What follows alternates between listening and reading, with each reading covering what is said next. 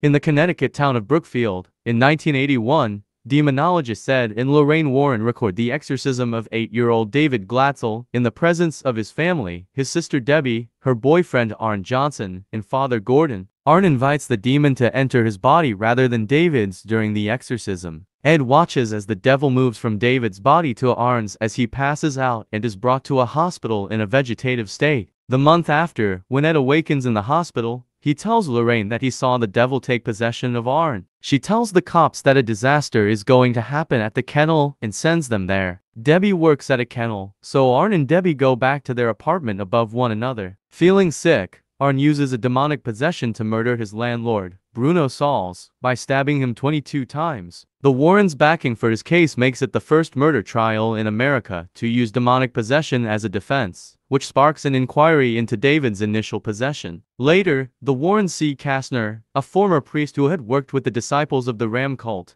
and learn that a witch's totem has been used to transmit a demonic curse. He informs them that an occultist had purposefully left the totem, which had caused the Glatzel family to be cursed and David to become possessed. In order to look into the death of Katie Lincoln, who was also stabbed 22 times, the Warrens fly to Danvers, Massachusetts. Investigators discovered a totem at Katie's missing friend Jessica's house. When Lorraine starts a reenactment of the murder, she learns that Jessica had stabbed Katie while under the influence of a demon and then leaped to her death off a cliff, allowing the police to find her body. Lorraine touches the corpse's hand to help locate the occultist as the Warren family travels to the burial home where her body is resting. During a vision, Lorraine sees the occultist trying to make Arn commit suicide in a pitch-black tunnel. Lorraine intervenes just in time to stop her. Lorraine informs Ed that the connection is reciprocal and that she feels frightened by the occultist. The Warrens go back to their Connecticut home to conduct additional research. After momentarily losing consciousness, Ed was subsequently persuaded to kill Lorraine by the occultist,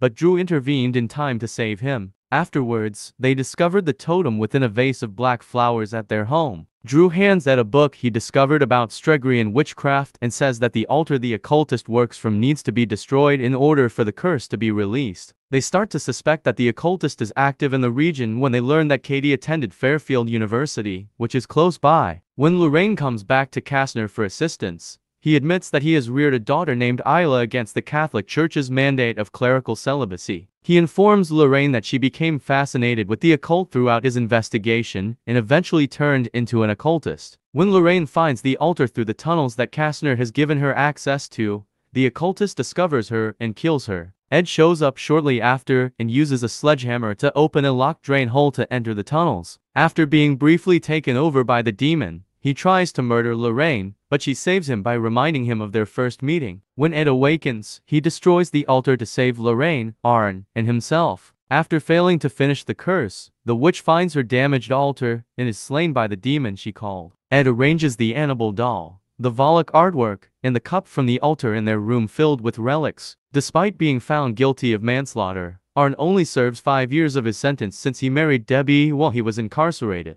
Ed takes Lorraine to a duplicate of the gazebo where they shared their first kiss.